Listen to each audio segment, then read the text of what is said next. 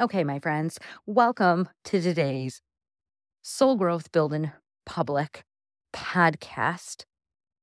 I'm not going to do this again. This is my fifth time trying to record tonight's podcast. I'm tired. My eyes are burning. I keep yawning. And I'm thinking, what am I offering in tonight's update if I can't even get the update out? But I'm now standing and walking around in my living room, ready to share from my heart with you. So this one is going to get delivered and shipped no matter what.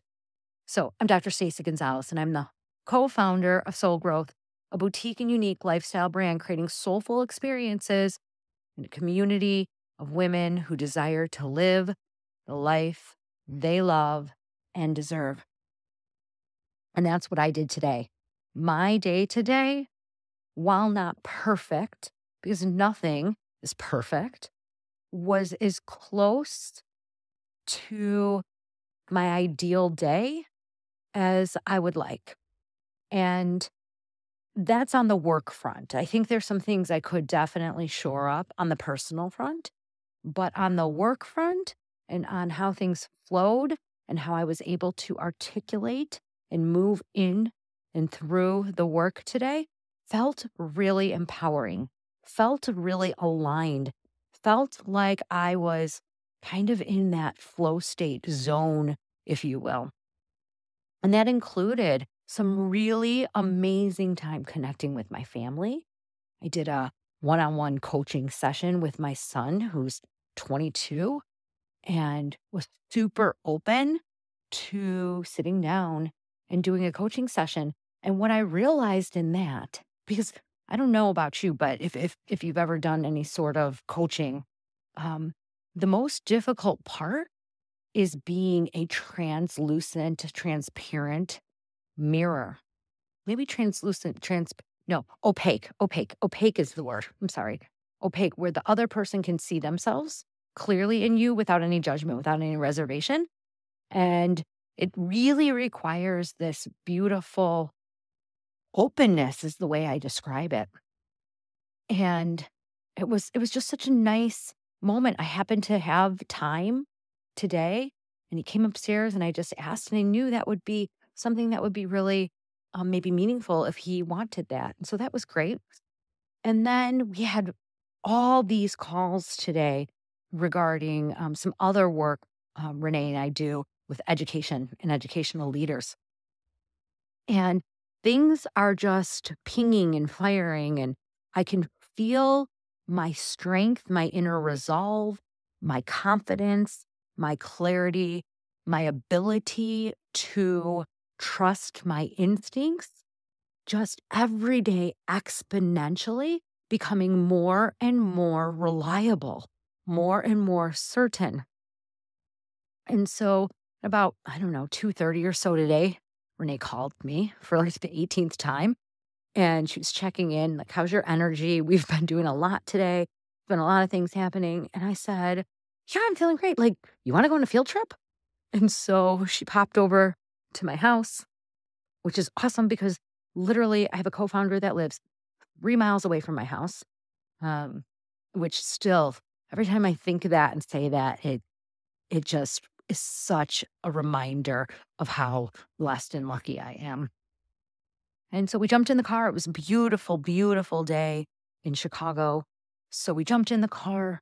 We put a little thing in the GPS. We found this little gem store, this like hidden gem store, and picked out a few little things. And then we ended up going to the restaurant, Mexican restaurant tequila bar, where we met for the very first time in December 20th, in fact. And so it was just a really lovely, beautiful day today that was a reminder of showing up, setting our intentions, executing, and executing,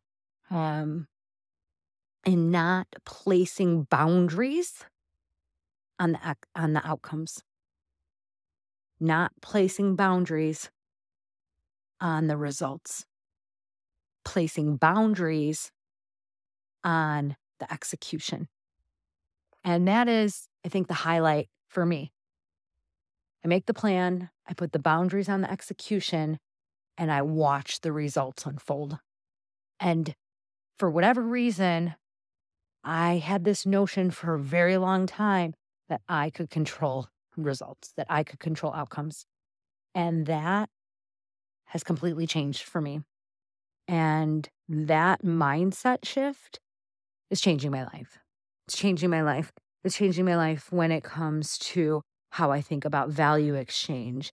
In particular, when I think about money and the value of money as an input versus the value of money as an output. Totally different, right? And so all these little things are popping.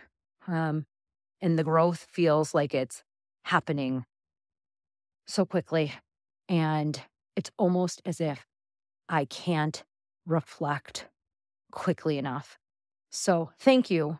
Thank you for being on this reflective journey with me as we are building something important. And if you are wondering about what's next for you, if you are at a place where you know there's some change, there's some inner inkling of a sense somewhere in there that's calling you to take a step into yourself, then I encourage you to do it.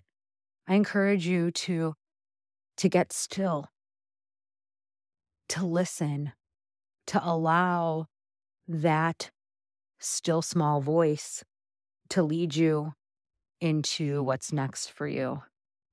And you don't have to question it, and you don't have to have it all figured out, and you don't need to know the answers, but maybe you just take one step